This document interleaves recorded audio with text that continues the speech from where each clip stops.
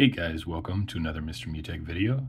Today I'm going to show you how to remove the stocks that you might have on your lock screen. And you might have noticed that when you made some edits or changes to the design of your display, that all of a sudden they just included these stocks here. So I'm going to show you how to get rid of those today. So from the lock screen, which you can see I have up here, and the reason I'm pulling this up is so it doesn't dim while I'm recording this. The first thing that you're going to want to do is just hold and long press on it. And then you're going to notice there's a customize option. So go ahead and tap on that customize option. And once that happens, you're going to see a lock screen and a home screen. Go ahead and tap on the lock screen.